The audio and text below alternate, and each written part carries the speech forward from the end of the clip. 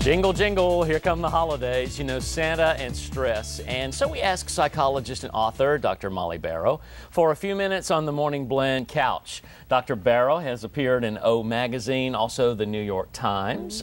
She's been a guest expert on TV and radio talk shows. She knows what she talks about. Good morning, Dr. Barrow. Good morning, Bill. How are you? I'm good. I love the holidays, but for many people, the holidays are the worst days. What causes all this holiday stress and at this point, the anticipation of the stress?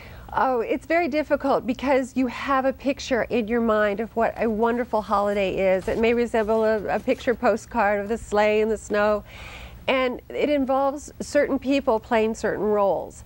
And unfortunately, as you have your children grow up, they have their own families, they have their own children, they may prefer to stay home and not fight traffic and weather.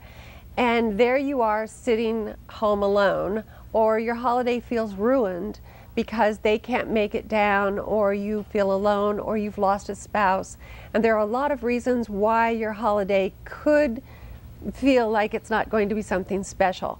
And what we want to do today is tell people how to make that holiday special, even if those circumstances aren't perfect. Well, some circumstances we can't control, obviously, right. Deaths of loved ones, Right. Friends, family.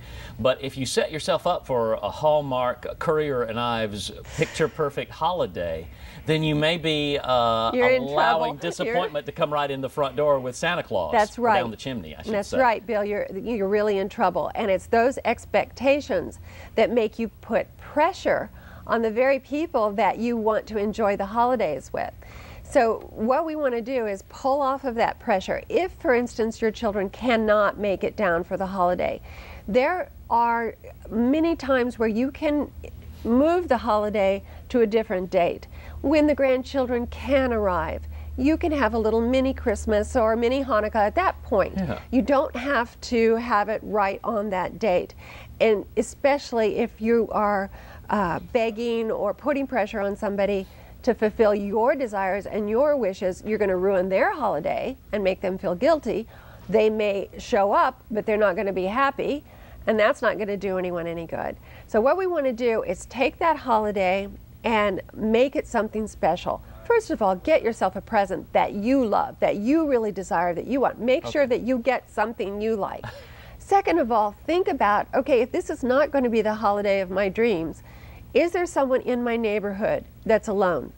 Is there an organization that could really appreciate you handing out gifts to children in the hospital, or some kind of service that you could do this Christmas? And then have Christmas on February 15th. Who cares? You know, when the kids can arrive, or when the grandchildren are free. You know, and being flexible and not rigid is what's really key here. And you know, it kind of goes back to the old cliche, it is better to give than to receive. Now, I was thinking about that picture-perfect holiday. For some people, the holiday without family, that would be picture-perfect, which leads me to my next question about why do families always get into it and you have all these squabbles during the holidays? Again, it's the idea that they're going to receive their picture of what they think this holiday should be, and disappointment occurs again and again. And then if you add alcohol, which is a depressant, we can get people that are really emotional and really depressed during the holidays when they're trying to celebrate, and they actually go the wrong direction with, you know, a few martinis too many. We know how that is. All right, back to the gift giving. Buy yourself a gift. Hope you don't pick the wrong size for yourself. Again, that would be the Hollywood holiday. Why is the whole gift giving ordeal such an ordeal? It should be pleasurable, but I see a lot of misery at the malls, don't you? One thing is people wait too long. If it's Halloween, you should be thinking already about Christmas and Hanukkah and making those holiday special gifts, because if you want it to be monogrammed, if you want it to be engraved, that takes time. And if you're ordering it from somewhere, there's always delays during the holiday.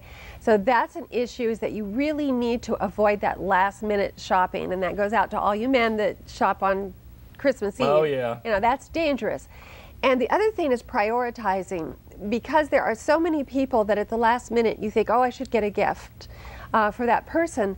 You really need to prioritize your spouse and your children, and then maybe the nephews and nieces get a little dollar gift because that's all that's left.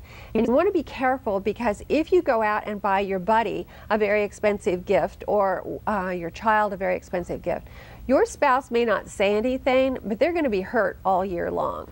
So you want to make sure that your spouse gets the majority of effort and thought and perhaps money in their gift. Okay. You mentioned if you're home alone for the holidays. Yes. Got a few seconds left, you know, go out and visit with somebody else. Some people would love to be home alone. Some people will feel lost and forgotten and the butt of the Christmas joke, the Hanukkah joke. What do you recommend for if you're right there by yourself waking up on Christmas morning? Well, if you feel yourself starting to sink emotionally, again, avoid alcohol, avoid a depressant, avoid waking up the next week and realizing that you gained 5 pounds from eating all that food emotionally. Makes it even worse. It makes it worse. And what you can do is get out and take a really brisk walk for at least 40 minutes and break a sweat.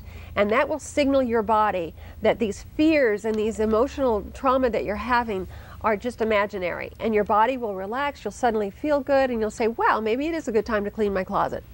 Good idea. Thank you for being here. Ph.D. in clinical psychology. How does it feel being on the couch? Well, a little reverse. A little different, okay. Thank you, Thank Dr. you. Molly Barrow. We appreciate your being here. Happy holidays to you. Happy Hanukkah. Merry Christmas. Thank we you appreciate so that.